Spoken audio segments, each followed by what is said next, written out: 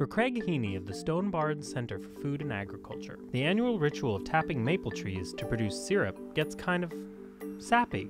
I guess I was 18 years old when I started, and part of the charm for me was collecting 1,200 buckets on snowshoes. I find it really magical because it's just such a great time of year.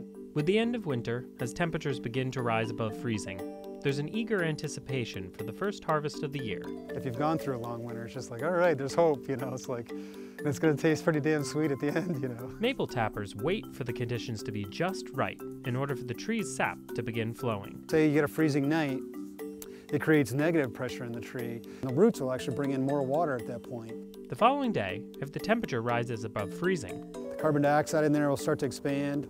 It becomes positive pressure. It goes from sort of drawing up some water to then releasing it. And if you've put a small hole, pressure will be relieved, sap will flow out the tap hole. And hopefully fill a conveniently placed bucket. Repeat this process throughout your sugar bush, which is neither sugar nor a bush, discuss among yourselves, and you should have gallons of sap. It's mostly water, it's about 98% water, but it's got some sucrose in it. And this would make for some really soggy, bland waffles. To get syrup, you'll need a little bit of basic chemistry. Dr. Abby Vandenberg of the University of Vermont's Proctor Maple Research Center explains. Simply need to concentrate that sap from 2% sugar, which is how it comes out of the tree, up to syrup density, which is about 67 or 66% sugar. And the traditional way to accomplish that is through heat-driven evaporation. The sap is run through a series of pans, which not only boil off the water, but provide the syrup's trademark flavor. Most of the flavor that develops in maple syrup develops as that sap is processed into syrup using heat in the evaporator. Things develop like sugar degradation products and Maillard reaction products. Which also provides the syrup with its varying hues of amber and caramel. The final product is filtered, bottled, and sold with old-timey depictions of horses and sleighs and log cabins to give you that syrupy sense of nostalgia. But there's just one sticking point with this pastoral image. Commercial maple syrup producer would be putting taps up with tubing. Basically, it looks like little tributaries, and they would either be gravity fed to a collection barrel, or if it was in a flat area, they would actually use a vacuum system. A vast number of the maple operations are using tubing and vacuum sap collection and things that also might not quite fit with that sort of bucolic rural image. And if plastic and pumps shatter your expectations, then you'll probably think the research of Dr. Vandenberg and her colleague Dr. Perkins is syrup sacrilege. In their experiments, they draw sap from juvenile trees. And collecting it by excising or cutting off the top portion of the tree and collecting it directly from the surface of the cut stem. It sounds extreme, lopping off the top of a sapling and sucking out its juices through a vacuum tube. But this method is not as harmful as it looks.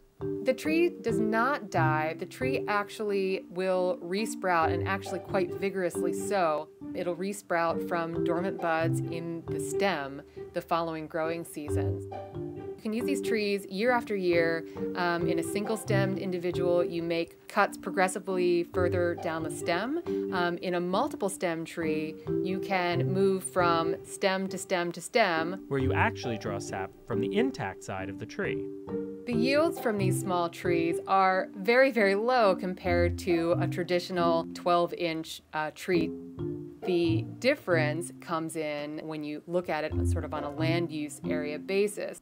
Using this method, they estimate you can get 5 to 6 times more sap than the traditional tapping of older and larger trees. This method certainly isn't designed to supplant or replace the existing system of maple syrup production. We envision this as a way for producers to use potentially open land that they already had near their operations, an acre or 2 or 3. They could then use this technique to help increase production of their operations without having to invest a large amount of capital into forested land.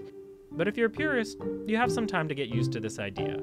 For one, this is a really early stage in research, and we wouldn't expect it to be commercially available in the very near future. And even then, you'd have to wait 7 to 10 years before your saplings were big enough to harvest. In the meantime, if you want to keep that warm, fuzzy feeling going, remember that maple syrup is supposed to be sappy, not corny. A huge faux pas would be using a table syrup that you buy that's made predominantly with high fructose corn syrup and some flavoring Even in a dire strait, I would rather just have a pancake at a diner with some butter. Think this technique will revolutionize how we produce maple syrup? Head over to sciencefriday.com and tell us what you think.